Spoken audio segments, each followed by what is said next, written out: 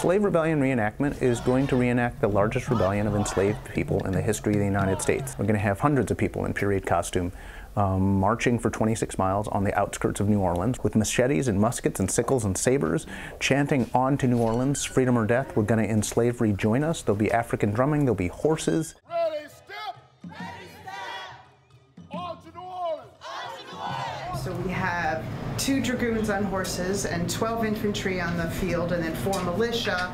That the army of the enslaved is hundreds. So we've been doing sewing circles for almost a year.